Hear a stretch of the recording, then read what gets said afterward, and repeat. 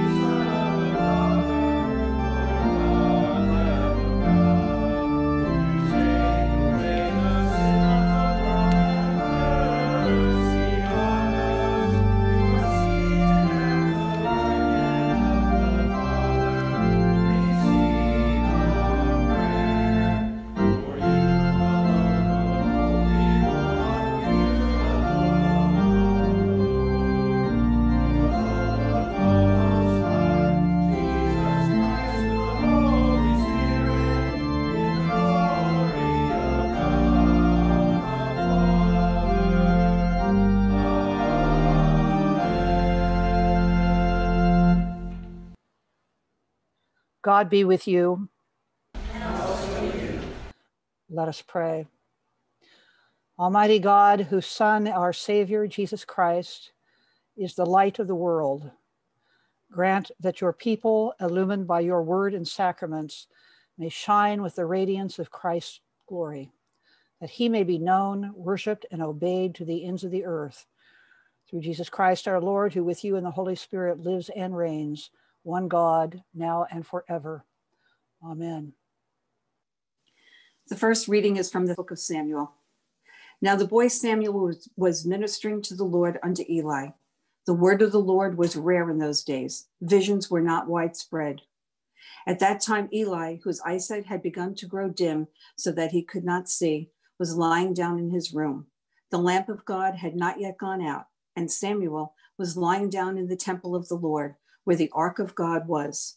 Then the Lord called, Samuel, Samuel. And he said, Here I am, and ran to Eli and said, Here I am, for you called me.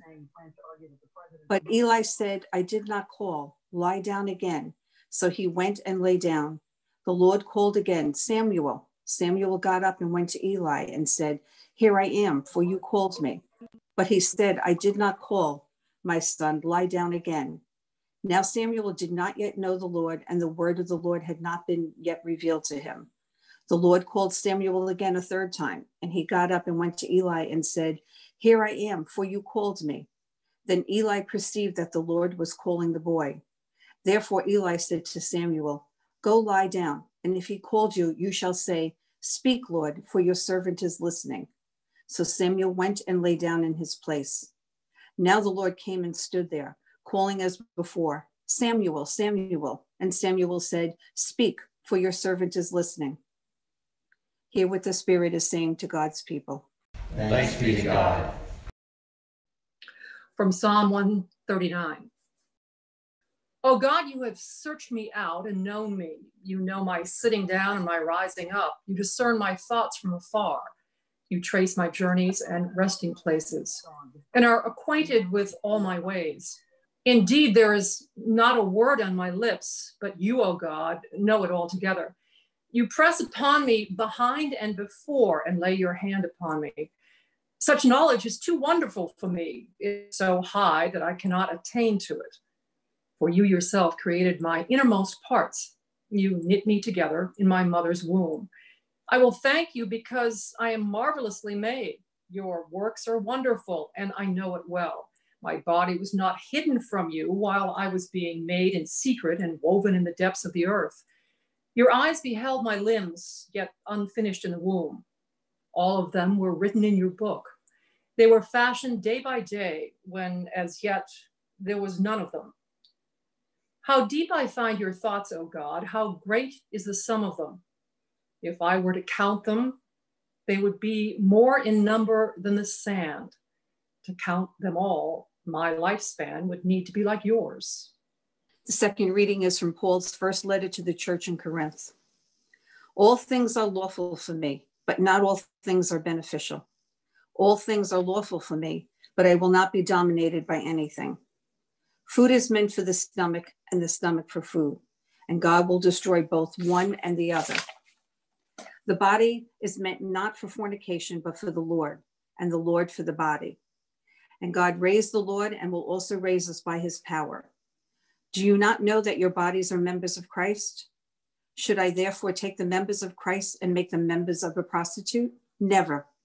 Do you not know that whoever is united to a prostitute becomes one body with her? For it is said, the two shall be one flesh. But anyone united to the Lord becomes one spirit with him. Shun fornication. Every sin that a person commits is outside the body, but the fornicator sins against the body itself.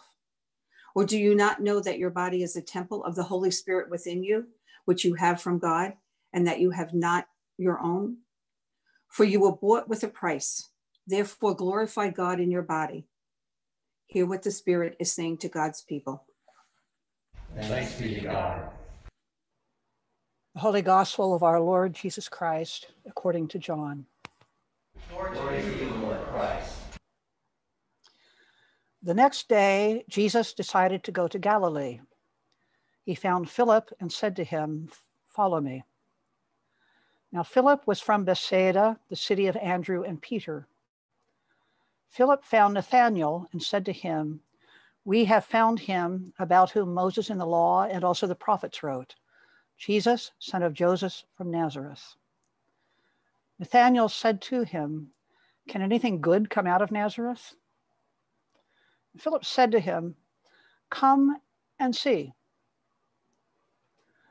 When Jesus saw Nathanael coming toward him, he said of him, "Here is truly an Israelite in whom there is no deceit." Nathanael asked him, "Where did you get to know me?" And Jesus answered, "I saw you under the fig tree before Philip called you." Nathanael replied, "Rabbi, you are the Son of God. You are the King of Israel." And Jesus answered, "Do you believe because I told you that I saw you under the fig tree? Truly I tell you, you will see greater things than these." And he said to him, "Very truly I tell you, you will see heaven opened and the angels of God ascending and descending upon the Son of Man." The Gospel of our Lord.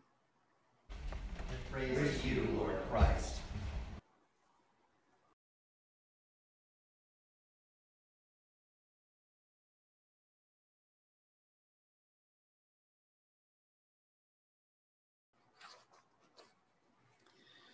In the name of God, who creates and redeems and makes all things new.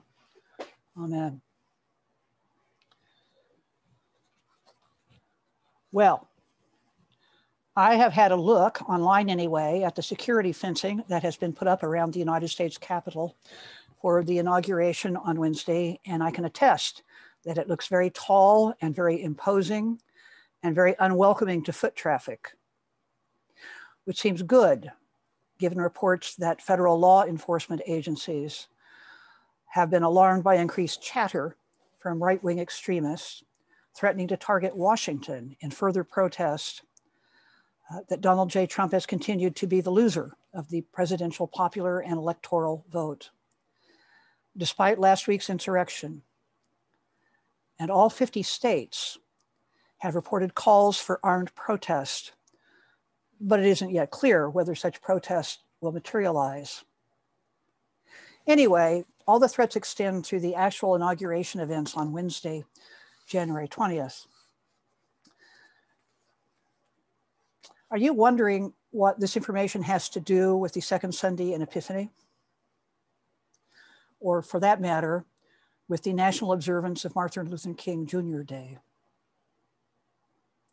Well, there's the fact that the Wednesday, January 9th insurrection against the Congress was itself a major epiphany for many in this country.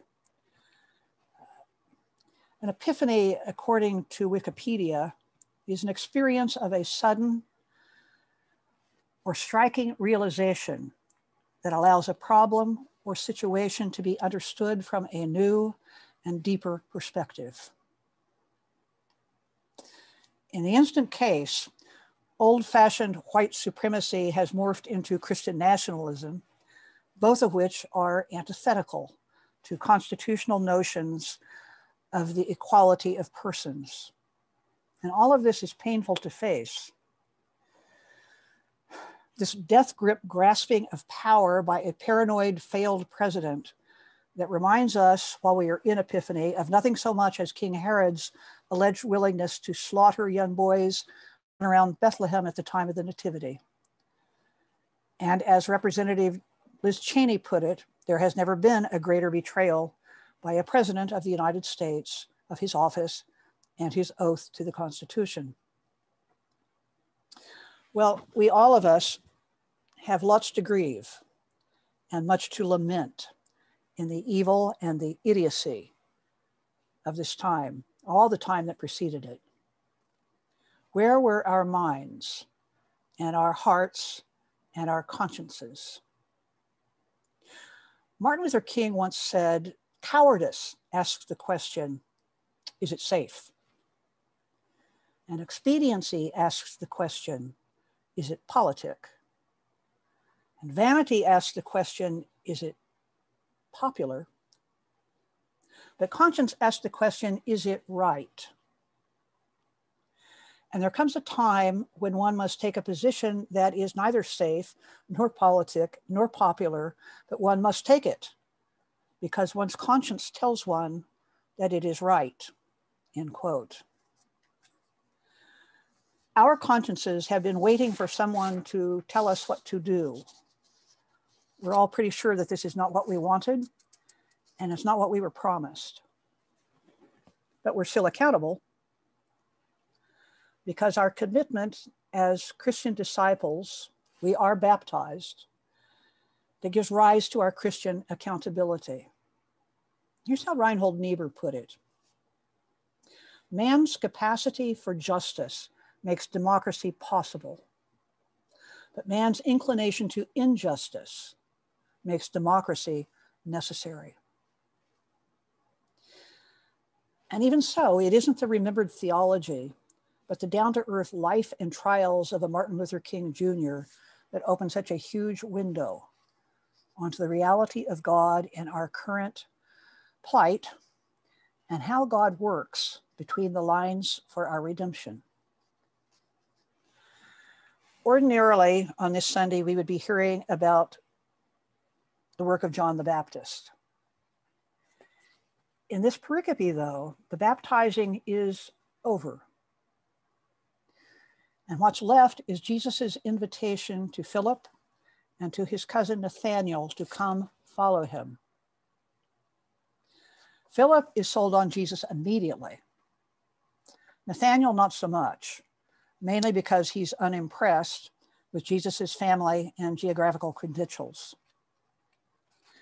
But Philip doesn't argue with Nathanael. He just says, come and see for yourself what Jesus is about. That is the same thing Jesus told Philip, and it's our own call to come and see for ourselves Martin Luther King did exactly that, and the rest is, as we know, history, which is still being written.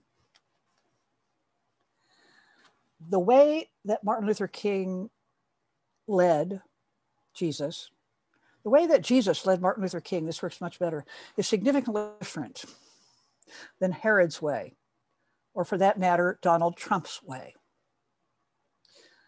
A colleague of mine pointed out recently the startling difference between the way of Jesus and the way of the dictators and kings of our own world.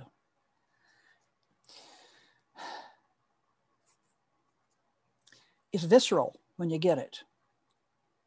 The Christian life, she pointed out, is not about power. It's not about dominance. It's not about protecting our privilege.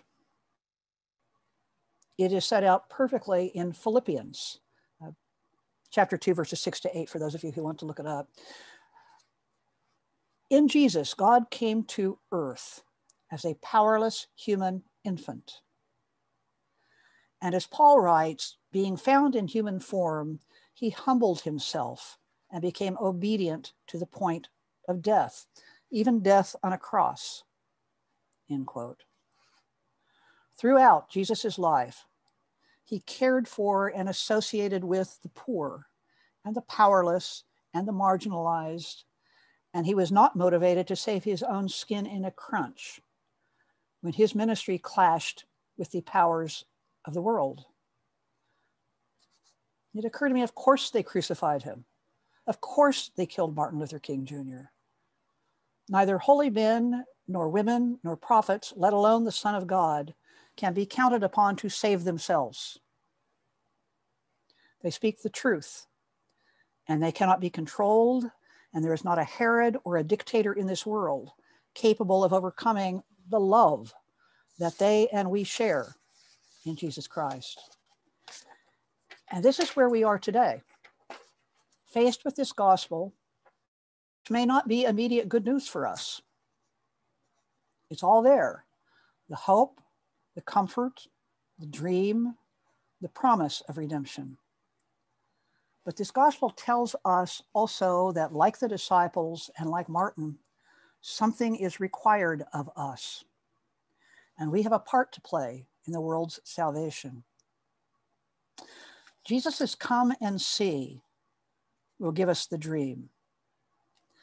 But it will also demand that we listen with God and with the other disciples and with each other to the cries of those who are hurt and cheated and spat upon in our own world. The call from Jesus means we cannot accept under any circumstances power or privileges that are withheld from others, especially when such power and privilege is built upon the lives and miseries of those others. What Jesus calls us to do is the work of mercy and justice and peace and kindness, however and wherever and whenever we can. And we know this: it is the church as the beloved community that can so embody the hope of Christ the whole world will want to come and see and be glad. Being a Christian, wrote presiding Bishop Michael Curry, is really not essentially about joining a church or being a nice person. It's about following in the footsteps of Jesus, taking his teaching seriously, letting his Spirit take the lead in our lives, and in so doing, helping to change the world from our nightmare into God's dream. In other words, as Michael also says, if it's not about love, it's not about God. Amen.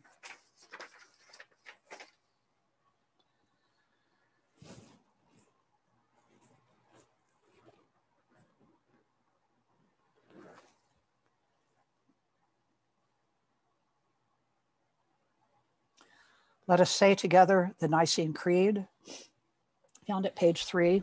We believe in one God, Father the Almighty, maker of heaven and earth, and all that is seen and unseen. We believe in one Lord Jesus Christ, the only Son of God, eternally begotten of the Father, God from God, light from light, true God from true God, begotten, not made, of one being with the Father, through him all things are made. For us and for our salvation, he came down from heaven by the power and the Virgin Mary, and became truly human. For our sake he was crucified under Pontius Pilate. He suffered death and was buried. On the third day he rose again, in accordance with the Scriptures. He ascended into heaven, and is seated at the right hand of the Father. He will come again in glory to judge the living and the dead, and his kingdom will have no end.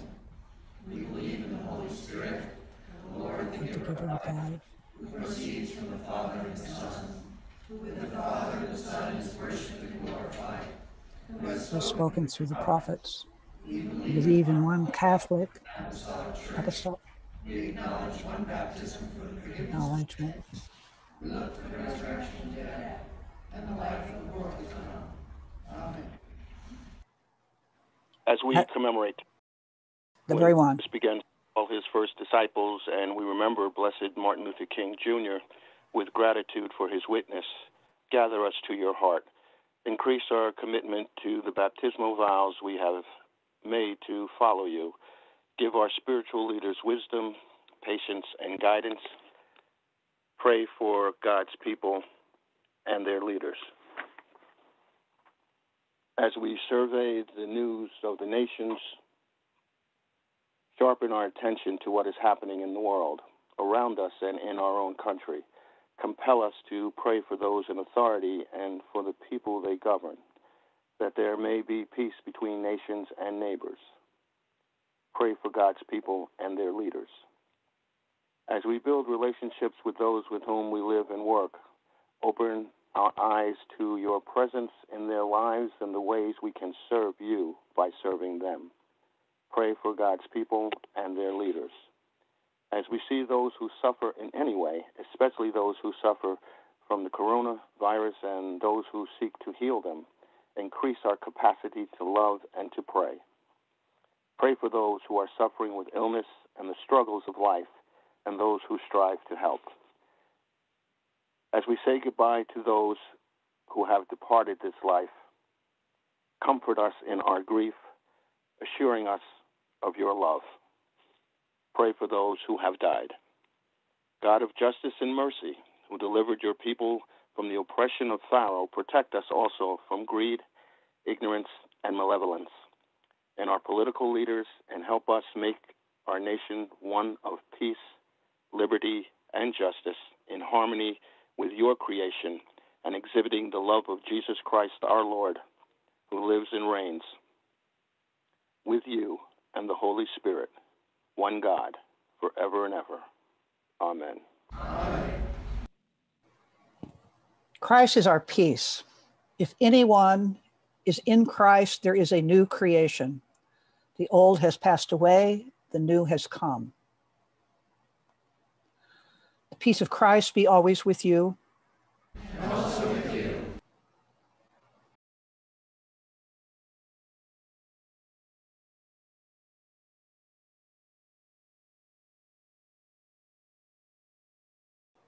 Walk in love as Christ loved us and gave himself for us, an offering and sacrifice to God.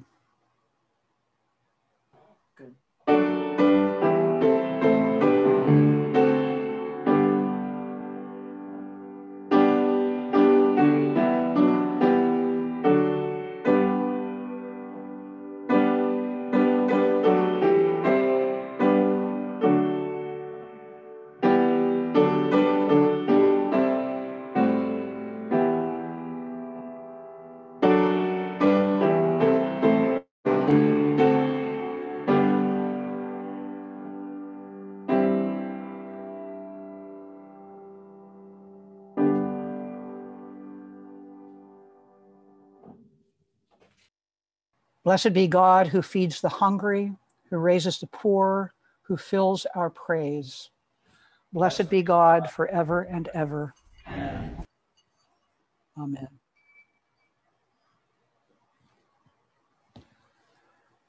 The Lord be with you. And also with you. And also with you. Lift up your hearts. We lift them to the Lord. We lift them to the Lord. Let us give thanks to the Lord our God. It is right to give God thanks and praise.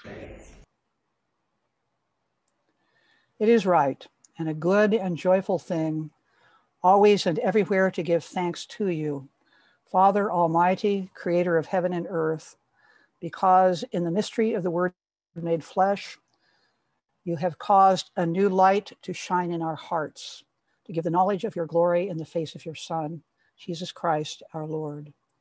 And therefore we praise you, joining our voices with angels and archangels and with all the company of heaven. We forever sing this hymn to proclaim the glory of your name.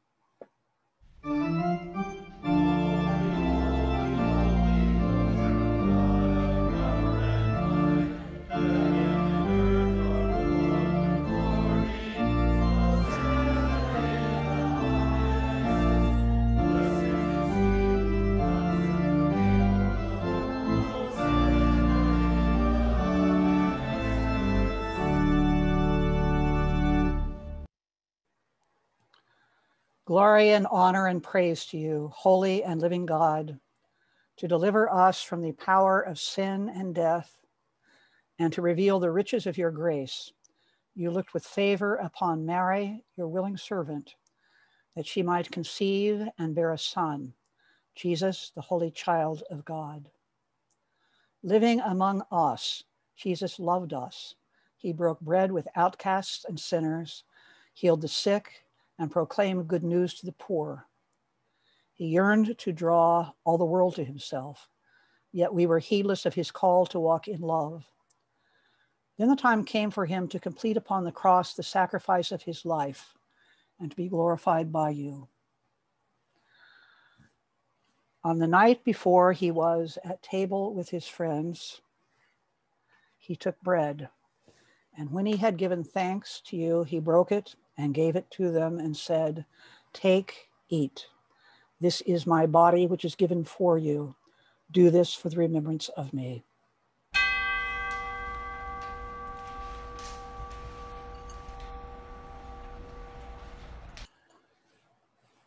As supper was ending, Jesus took the cup of wine. Again, he gave thanks to you. He gave it to them and said, "Drink this, all of you. This is my blood of the new covenant, which is poured out for you and for all for the forgiveness of sins. Whenever you drink it, do this for the remembrance of me."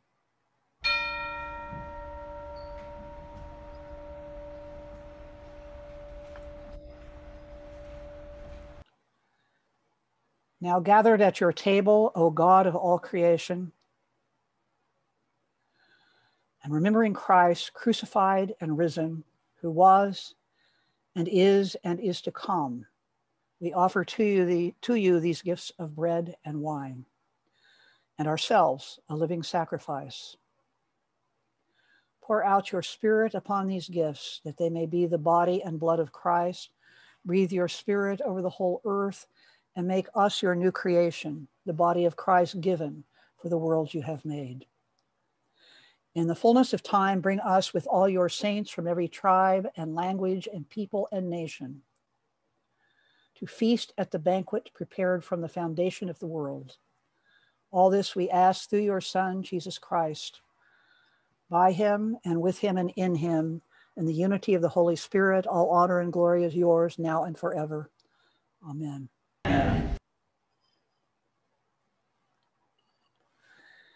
As our Savior Christ has taught us, we now pray in whatever words bring us closest to God. Our Father, in heaven, hallowed be your name. Thy kingdom come, thy will be done, on earth as it is in heaven. Give us today our daily bread, and forgive us our sins, as we forgive those who sin against us.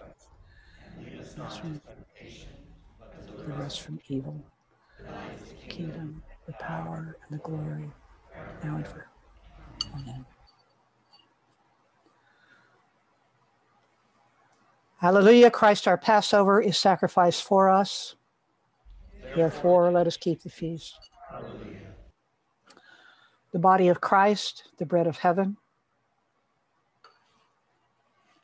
the blood of Christ, the cup of salvation.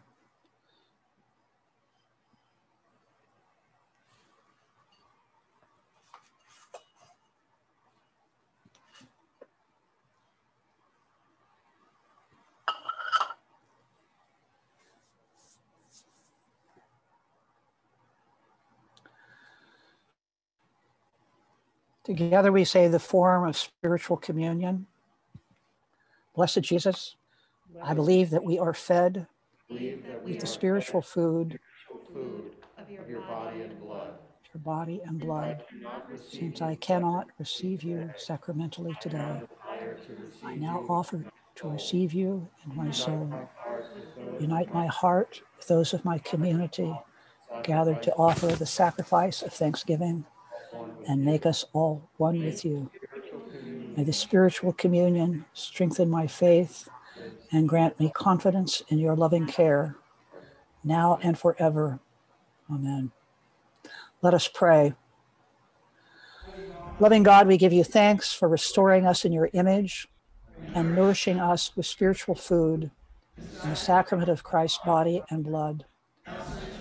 Now send us forth a people, forgiven, healed, renewed, that we may proclaim your love to the world and continue in the risen life of Christ our Savior.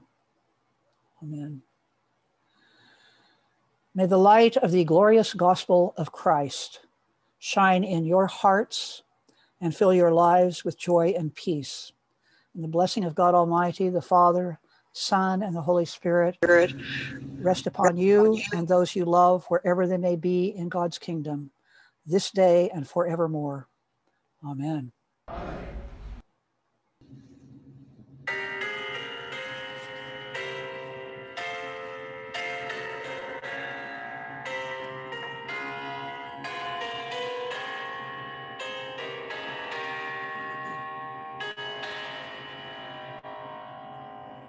Lift every voice and sing till earth and heaven ring. Ring with the harmonies of liberty.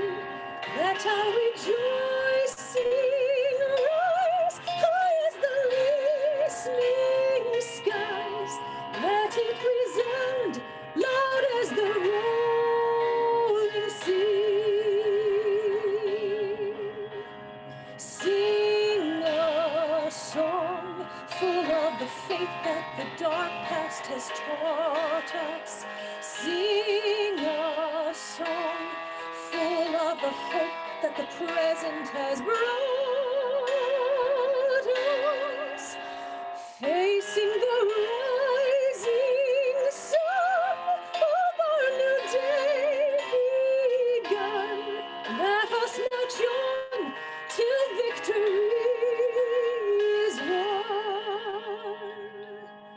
Stony the road we trod, bitter the chastening rod, felt in the days when hope unborn had died, yet with a steady beat have not our weary feet come to the place for which our parents sighed. We have come over a way that with tears has been watered. We have come treading a path through the blood of the slaughtered, out from the gloomy past till now we stand at last, where the white gleam of our bright star is cast. Weary years, God of our silent tears, thou who hast brought us thus far on the way, thou who hast by thy might led us into the light, keep us forever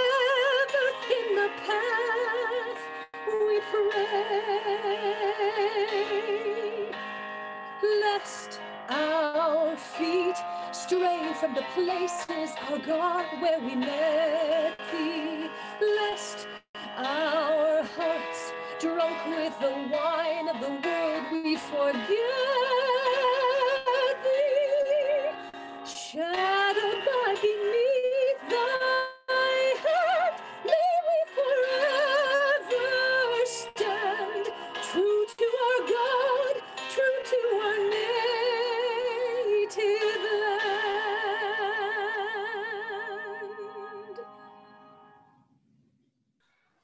Go in peace to love and serve the Lord. Alleluia.